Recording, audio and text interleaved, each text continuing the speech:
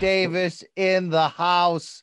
June 26th, pay-per-view, back at it, fired up, Atlanta. Tank, how you feeling?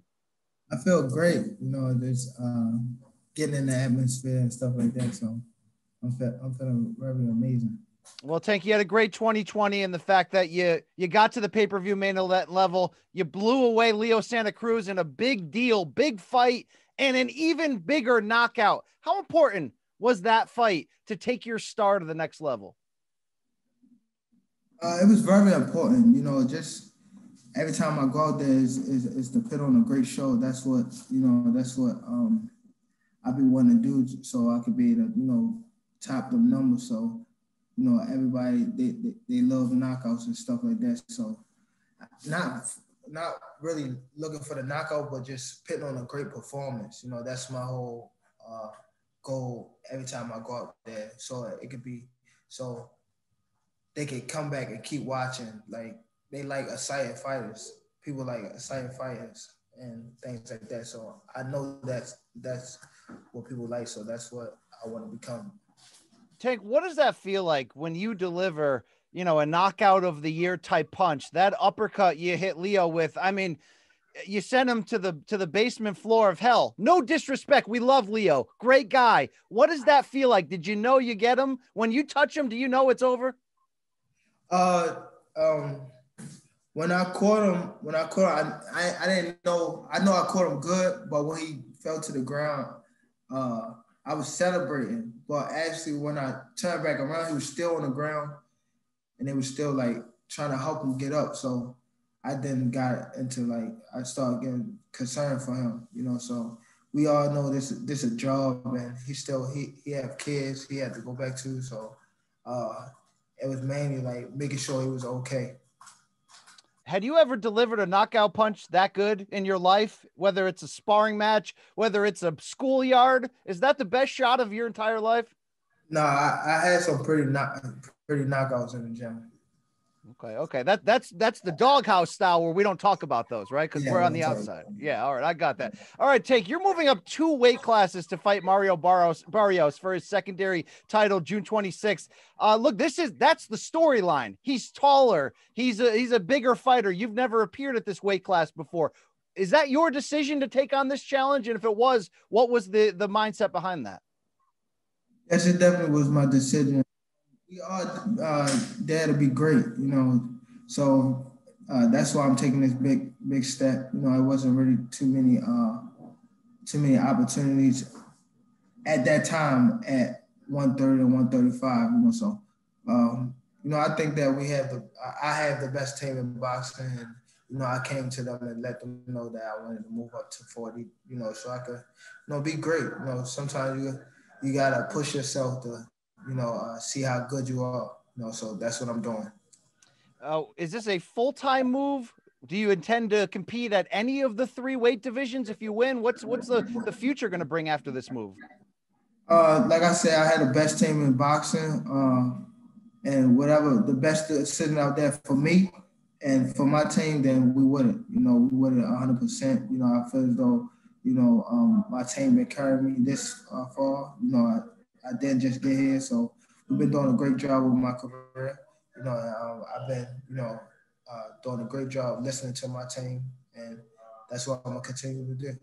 Well, Tank, you're in Atlanta today for the press conference for the fight. I know you did some, commercials, media shoots with Mario Barrios. When you got a chance to feel his aura, look into his eyes, look up at him, what'd you get back from that situation?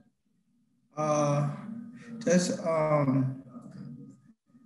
not really. I didn't get nothing from it. Just I done it before. Just not at a 140, but it's like I done this before. So I'm not into saying how main he look or anything like that. It's a job for me. I'm coming here to do my job, and my job is to do whatever my team want me to do. Look, there's big news, Tank. You're a pay-per-view star for Showtime. Big news is that Jake Paul just got signed this week. We know his brother Logan is going to fight someone you're very close with, Floyd Mayweather, next month in June. Are you okay with the idea that the Paul brothers and YouTube sensations are coming into your sport and, you know, be honest, kind of competing with you for those pay-per-view numbers. Are you welcoming those guys in, or is it competition to you? I mean, I think I was always best of, you know, minding my own business, you know, so that's what I've been doing.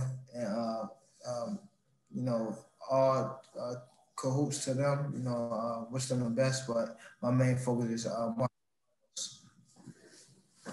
Tank, when Logan Paul goes in there with Big Bro Floyd, what is that fight going to look like? I have no idea. That's why I want to know. What the heck's that fight going to look like? We know Floyd is he's a masterpiece when it comes to boxing. So we just look for a great fight. You know, I'll be watching. I'll be, you know, looking at, because he's fighting a taller fighter. So I'll definitely be learning that night. You know, so. I'm all for it. I'm looking forward to him fighting again. I'm happy that he's back in the ring. He's healthy and ready to fight. All right. So, Tank, you're still very young. I mean, are you 26 right now? Is that correct? Yes. You're in that group of guys like Teofimo and Ryan Garcia and all the, you know, Devin Haney, they say the guys that have next. You're a little ahead of them because you're already headlining pay-per-views. But do you feel like you're in competition with them when you see how much they're getting paid or how many buys they're bringing in? Do you feel like before you can even fight them one day, you're already competing in the same lane against them? I don't see that. That's why it's really like, I feel as though like I'm not competing with nobody. It's nobody. I'm at the, you see, I'm saying I'm right here by myself. It's nobody I'm looking at. If I start to look at them, and I forget about myself, you know. So my main focus is, you know, keep doing what I'm doing, and that's winning and staying focused, and, you know, celebrating with my team after the win, and we right back in the gym. You know, we're making the best decision for myself and my team and our career as us, you know, as me being a fighter and them, you know, coaching me and things like that. Tank, how high do you believe your power can carry up in weight? Because sometimes fighters level off when they reach for greatness. I mean, could you be a welterweight one day? What do you sort of see in terms of how much you can punch against these higher ranked opponents in terms of weight? I really can't tell you till I see, you know, come June the 26th. So I'm definitely, you know, training each and every day to be able to, you know, compete at 140 come June 26th. So we just gotta wait and see. Everyone's got sort of, when they're rising as a boxing star, they're focused on who's in front of them, but they got that one name at the end of the line that's like, that's the guy I'm going to make my millions against. That's the guy I'm going to make my legacy against, right? I mean, Floyd had a bunch of those guys. Turned out Manny was the biggest one. Do you feel like there's one guy for you right now that's maybe a little bit down the road that you're looking at? It's whoever lasts at the end, you know, whoever can become the next, you know, pay-per-view star. So we already know I became that, you know, so we just waiting to see if somebody else can become that, and we have, you know, a dance partner. Tick, I got to give you credit as a draw, meaning when you are headlining a fight, the arenas get packed, the celebrities come out. Atlanta is where you're coming back to. We've seen you there in the past. What is the connection right now between you and the fans, where it's an attraction every time you show up, and not every other fighter can say that? I mean, you know, what do you think is that thing that they see in you and they're like, I got to be there? I'm a excited fighter. You know, inside that ring, they know they coming to see a great fight. You know, every time. You know, it's never a dull moment when I'm just chilling. You know, I'm always looking to hurt my opponent. So just like when Floyd was fighting, when Mike Tyson was fighting, it was people. I'm not saying I'm on that level, but I'm saying, like, far as it was always excitement when they was fighting, no matter who they was fighting. It could be anybody. You know, we know that it's gonna be an action-packed fight. Do you get starstruck anymore? If a famous person sits front row at your fight, or you get a message on your phone, is there anyone that you're sort of like, oh crap, I'm still a kid from Baltimore here. These are my idols. Who makes you feel that way when they reach out to you?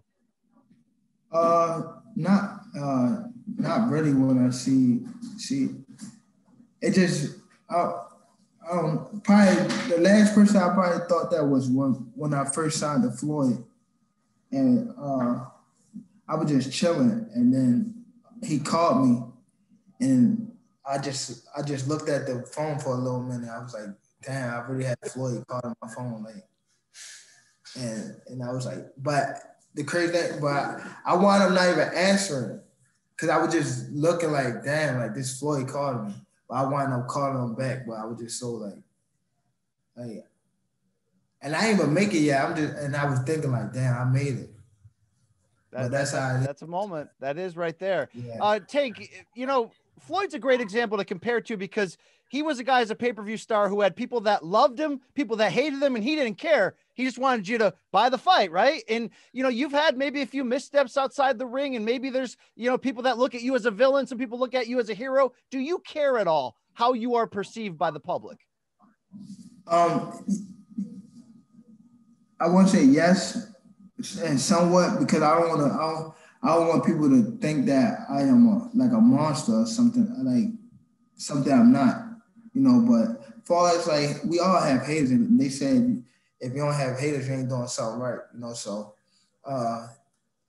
Floyd always told me if they talk about you bad or good, it doesn't matter, they're talking about you. So that's what I always, I got from Floyd and understood it. So either way, they're gonna watch the fight. So Gervonta, I always wanted to ask you this, and to wrap it up here, I was always a big fan of the show The Wire, and you're a Baltimore guy. I mean, your trainer is based on a character, in real life that is in there. Your trainer Calvin Ford. What is your opinion of that show? Was it accurate to sort of some of the things you remember growing up? It definitely is. It was definitely accurate, but it was rough, but we made our way out of it and things like that. We're on a positive roll, and we trying to give back to the people that's coming after me. It's not just me. It's fighters that's coming after me, and just trying to pay the way and be able to, still being on reach, so we can be able to help guys that's coming after us. So it definitely was rough, but we don't want to give that side. We want to give the bright. Show the good side, please. Show the good side. There it is. Tank Davis, can't wait to see you back. June 26th, Showtime pay-per-view in Atlanta against Mario Barrios. Great chatting with you. Best of luck back on the big stage once more.